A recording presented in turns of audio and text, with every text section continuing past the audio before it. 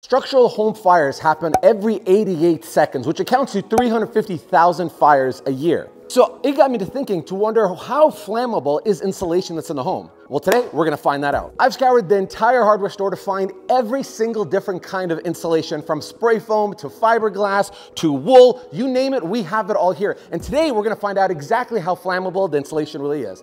Let's get started.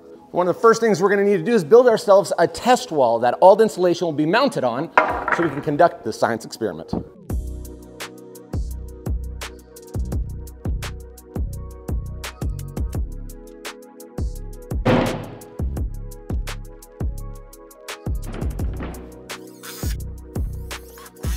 All right, let's start for our first test run here. This is our classic fiberglass bat insulation. This is the basic stuff that's in your walls. This has a paper backing, which is called faced, and that's simply just being a vapor barrier. It's definitely gonna be flammable, but the internet says that being fiberglass, that it's not flammable. We're gonna be the judges of that.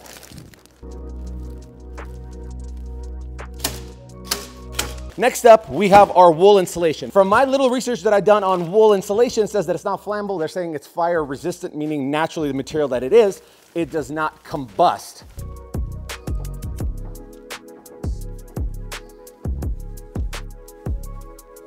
The old Google is wool insulation flammable. Mineral wool insulation is also non-combustible and can be used as a fire-rated wall and roof assemblies. Okay. Good to know. Next up, we have the sound and thermal and fire cellulose insulation. They're used for attics, walls, and floors. It's blown in or spray applied. This is going to be interesting to install because I don't know how put together it is, but maybe we could just jam it in there. This looks like recycled carpet. Oh, this is going to be messy. I can already feel, it's crumbling already. Okay. Well, let's just try to shove it in there, I guess. I need a respirator. I don't know where my respirator is. Ah.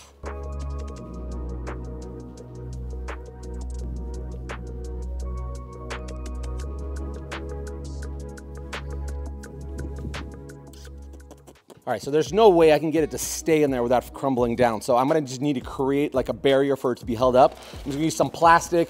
The plastic will burn through, and I'm sure when it's burning, it's all just gonna start piling out, but at least it'll hold it in place for now.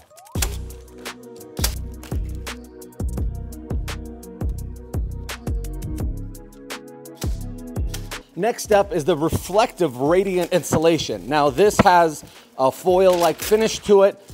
It's plastic in the middle and there's air bubbles in it.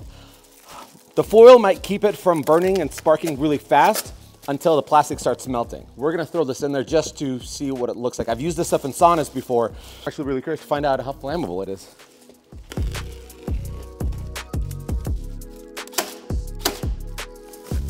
Next up we have is classic styrofoam insulation. This is the stuff people would put in their garage doors and stuff like that. I'll be completely honest with you, I think the sucker is gonna spark and it's gonna spark fast. There's no way this thing could be any sorts of fire resistance.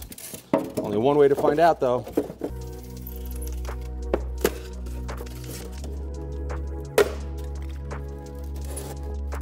And lastly, we have spray foam insulation. This is closed cell system. What's great about it is it creates a vapor barrier already. It has about an R value around roughly between 10 and 12. And we're just gonna try to put on roughly 2 to 3 inches, and then by the time it expands, we'll see what happens.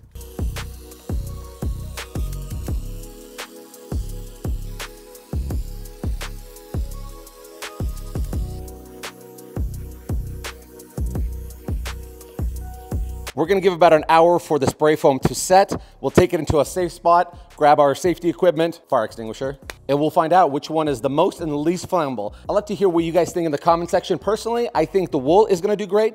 I think this fire thermal cellulose is gonna do great. And I'm not too sure about the spray foam. Everything else I think is just gonna go up in flames. We have all of our insulation in. We have our both fire extinguisher and fire flame. The grass is wet. It's been raining for the last couple of days, so I'm not worried about it catching on fire. Although if I had a concrete base, probably more ideal. But we're prepared for anything. What we're trying to see here is how quickly it will catch on fire. This part is gonna be messy because it's all gonna fall out. But the rest of it, I think what's gonna happen is just gonna slowly melt. Let's start with our classic fiberglass insulation.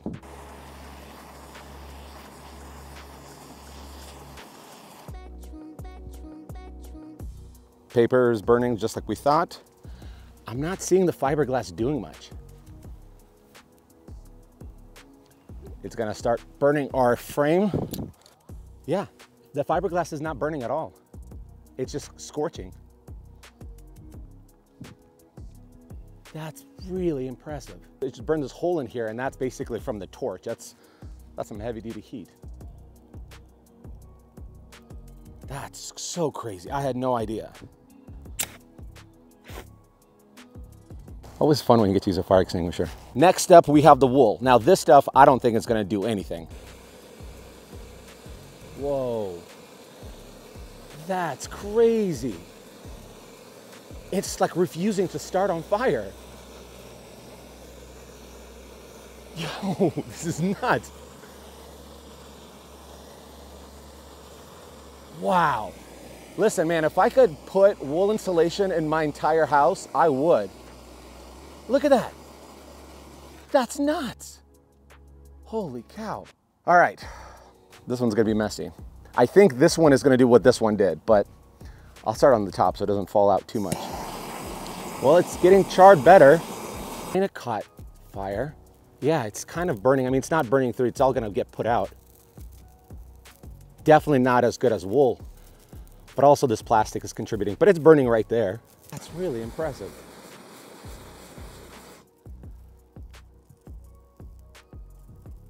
Well, there you have it. I mean, cellulose insulation, it's tough stuff. Actually, all three of these did great, but this one's the winner so far. Next up, the reflective radiant insulation. Like I said, this thing's gonna melt like plastic. I mean,